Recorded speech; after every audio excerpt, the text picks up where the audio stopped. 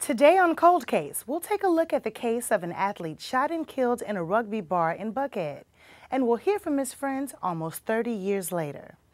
We'll also tell you how you can help our partners at Crime Stoppers and in the process make some cash. I'm Kenya Johnson for this edition of Cold Case right after the break.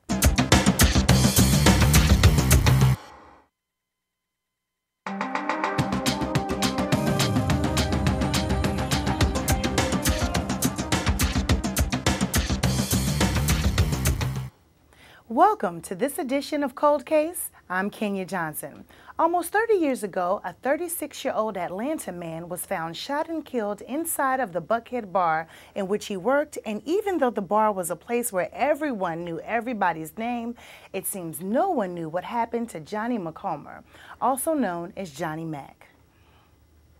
Lieutenant Charles Hampton is with the Atlanta Police Department. He joins us to talk about this cold case from August 31st, 1987. Welcome to the show. Thank you.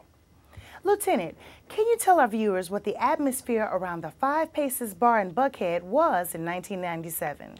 Well, like you mentioned earlier, it was a nice quiet bar where local rugby players would hang out and, talk about some of the matches, upcoming matches, but it was very friendly. Everyone knew one another, so it was, again, a nice place to hang out and go for drinks. Was this a high crime area in 1987, or was it actually okay for a shopkeeper to be alone? At the time, I believe it was just a nice place, currently like the Buckhead district now. Again, just a nice place to hang out, have a good time. So it wasn't unusual for someone to be there alone and hanging out. Lieutenant, what comes to mind in a case such as this where someone is shot and killed at a bar? Well, the first thing, again, is you think that maybe robbery was the motive in this case. As the investigators did some work, it appeared that robbery was not the motive. They looked at the cash register. Money was still inside the drawers. Looked into the back room. Beer was still there. So there was no indication that robbery was the motive. So it was kind of strange and unusual. We were told that he was a nice, respectful man. There was nothing that came up in his past that we could think of why he was targeted for this murder. So it was kind of strange. And again, it's one of the reasons we're here today. Since there were no immediate red herrings in this case, what were the initial steps in this investigation and what did you uncover? Well, like any cases, we like to talk to people that were there who may have saw things. We were able to talk to a couple of witnesses who saw two white males run from the bar area immediately after hearing the shots fired. And then again, we tried to contact friends, family to see if there were any type of arguments, any disagreements that the victim may have had. But the key to any investigation is going back and canvassing the area, trying to go back when the crime happened to see who was there, and try to get as much intel as we can. Now, the Five Paces bar is still open in Buckhead some 30 years later. Has there been any activity in the past 30 years that could even remotely be connected to this crime? Not that we're aware of. Back then, the advantages we have now, obviously, is the use of technology. We have the advantage of surveillance equipment. We have cameras that are hooked up to our video integration center. Obviously, we didn't have that almost 30 years ago. But nothing right now gives us any indication, that there's something that will remotely resemble this crime. But again, we still asking people if they heard or saw anything to come forward and give us a call. Lieutenant Hampton, what types of tips are you hoping to receive to solve this crime? Well, we're just asking anyone who was out there on July 31st, 1987, anywhere between midnight up to 1:15 in the morning, if they saw or heard anything, to give us a call. It doesn't matter how insignificant that they may think it is, but any tips, anything that we can follow up on, someone could have been talking about the murder, being around the murder, but we're asking anyone to do the right thing, come forward. They can call Crime Stoppers where they can remain anonymous. They don't have to leave their name. But we're just asking you to do the right thing to help bring closure to this family. Again, it's been 30 years. The family is still hurting. You'll talk to friends later. Again, this was a respectful man who loved the community, who grew up in Atlanta. And we're just asking anyone just to do the right thing. Call Crime Stoppers where you can remain anonymous. Well, someone somewhere saw something, and we're hoping to get a tip from this show today. Thank you, Lieutenant, for joining us. Thank you. When we come back, we'll talk to two of Johnny McComer's friends about their loss and this nearly 30-year-old cold case. Stay with us.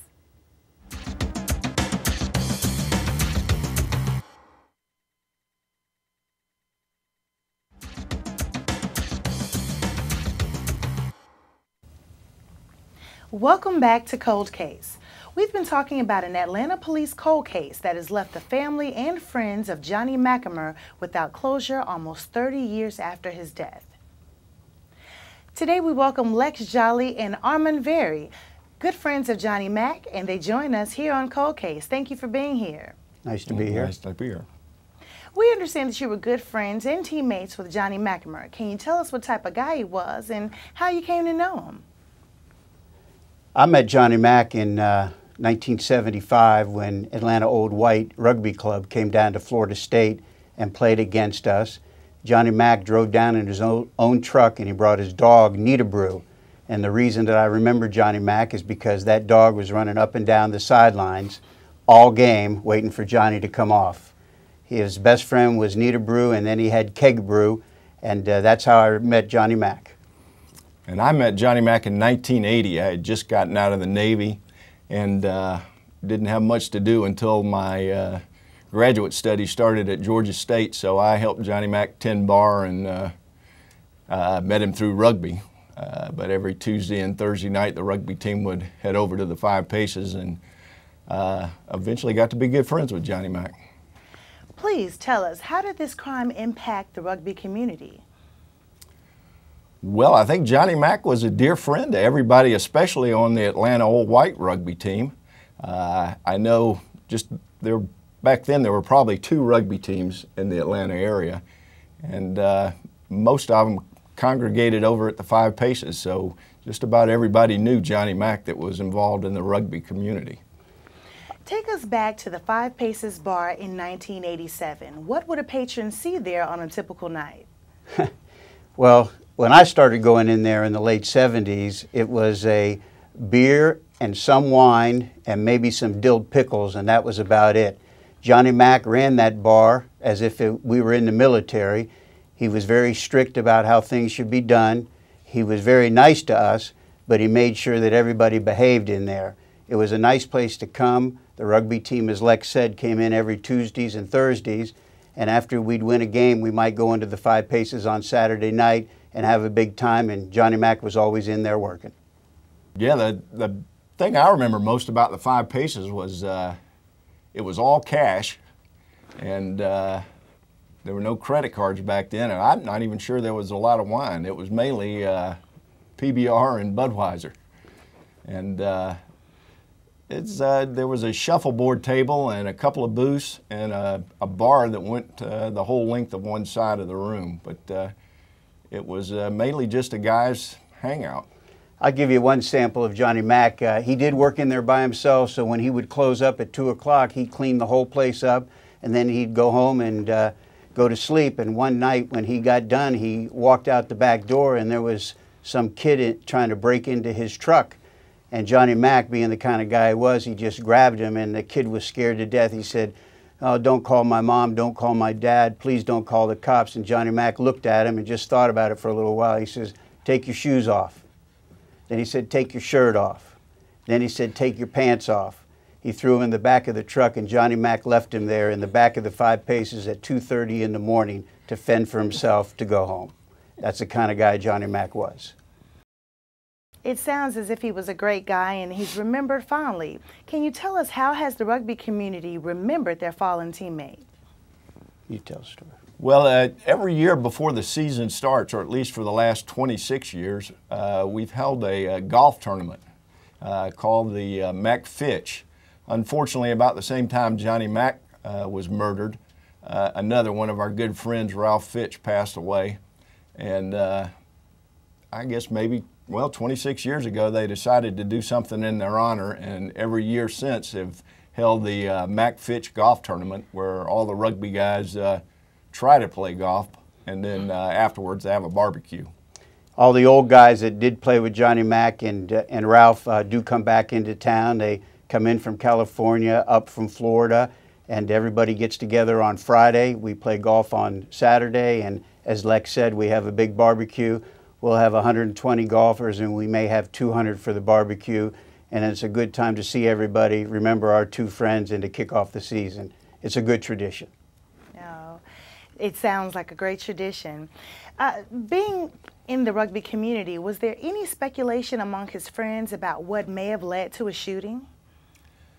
No, I think that's what baffles all of us. Johnny Mack didn't have any enemies, and as far as we know, there was no money taken that night. So, I mean, that's why we're here. We're trying to figure out why this happened to our good friend Johnny Mack. I was out of town. As a matter of fact, someone called me. I was on spring break with my kids, and we jumped in the car and drove back because it was that earth-shattering to us that we lost somebody at the place that we'd go to a couple times a week. It was tough. It was like somebody had come into our house and just kind of like a robbery or something. It was all of us had been in the Five Paces hundreds of times, and I don't think anyone was ever afraid of anything like that happening. And then all of a sudden, one of our best friends is just murdered. It's kind of troubling. Johnny Mack took that job as an assistant to Miss Sadie, who had owned the Five Paces for over 50 years. She was into her 70s, and she used to work until 2 or 3 in the afternoon. Johnny Mack would come in at, say, 4 o'clock, and then he'd close it up, and he'd do that, 6 nights a week unless one of his other friends or one of our friends could spell him. But that was his job, his responsibility, and he took care of it like he owned it. He sounds like an overall great guy. What do you want our viewers to know about Mr. McComber and his untimely death? If there's anyone with information, what would you like to say to them today? Come forward. Let us know what happened to our good friend. Thank you so much for joining us as we try to remember Mr. McComber and try to find his killer. When we come back, find out how you can earn a reward for helping to solve a cold case. Details on our partnership with Crime Stoppers when we return.